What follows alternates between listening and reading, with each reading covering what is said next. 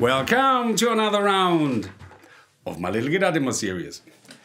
Today I have, of course, something special for you to celebrate the new year. It's the first video here in the new year of mine, and I worked some time to convince the owner of this guitar that it's a good idea to share this guitar with the guitar community, because they are very rare, as most of you know. Those who don't know, this is a very, very sought after guitar model, specifically of this year. And this guitar popped up here somewhere in Europe. It's now in Germany, and it was not treated very well over time. The guitar was in a very bad condition, the owner told me when he bought it. And as you can see here in the details, the knobs, at least one knob has been replaced, or all knobs, who knows. The guitar had a neck repair. This was very common back in the day, that the Les Pauls broke the neck at this place. And it was German luthier Matthias Schindehütte from Frankfurt, Germany, who repaired this guitar in a professional manner. He's one of the best you can find here for vintage guitars. And he repaired the neck, and he also did a refinish of this guitar, because the owner told me, and Matthias Schindehütte as well, that the former owner, or whomever, removed the color of this guitar. So it was plain maple. Would you believe that? It's unbelievable what people do with guitars, especially not knowing which guitar. Anyway, as you can see, this guitar now has a new finish, and from a collector's value, this is, of course, something not too good, but what should you do? It's an original 59, and it sounds just like a dream. For most, it feels like a dream. Anyway, what I can say is, one of the big differences between vintage guitars and modern guitars or replicas is that, of course, over time, hardware, electronics, construction methods were improved, and modern guitars therefore feel different in your hands. A vintage guitar feels also very different, and I can't put it into words, that feeling to have a guitar like that in your hands. It's something special. This guitar also has a very nice slim shaped neck. It's not this kind of baseball bat, and this is something I like. It's a personal preference.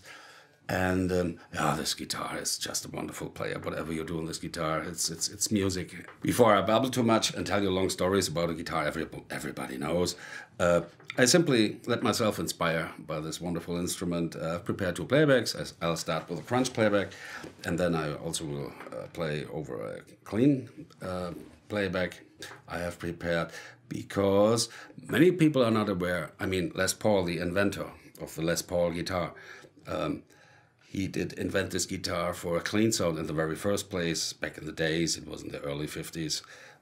Nobody had crunch and high-gain distortion, you know. And this guitar has a wonderful clean sound, I can tell you that in advance. So, I stop babbling. Have fun.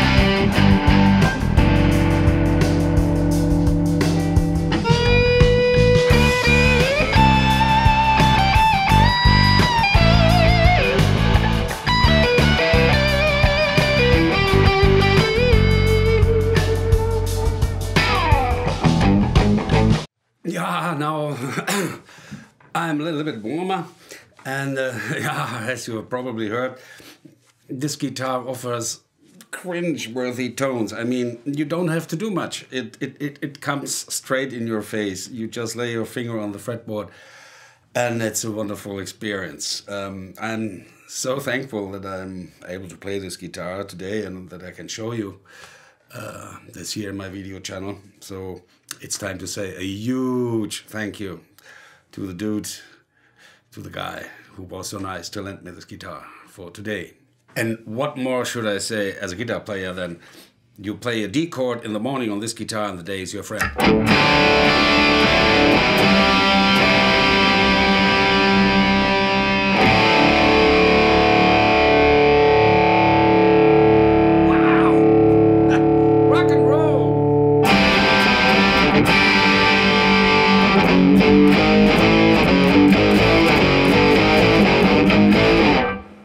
You get the picture.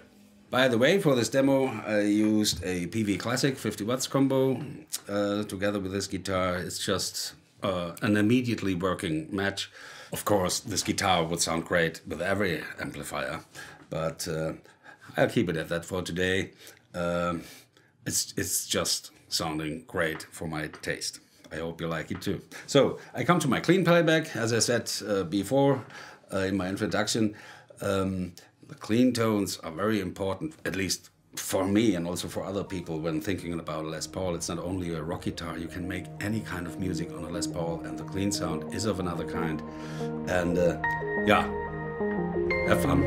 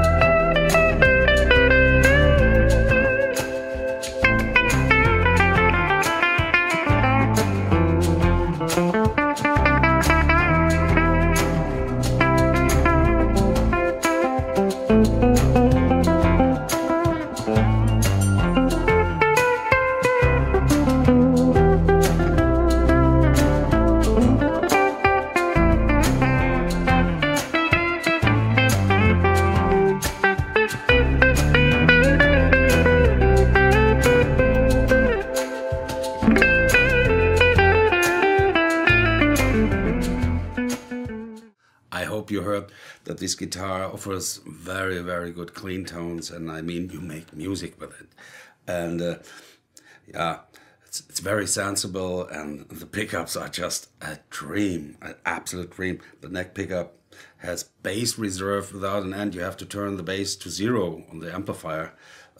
If you want bass, you just put a little bit bass in it, and wow.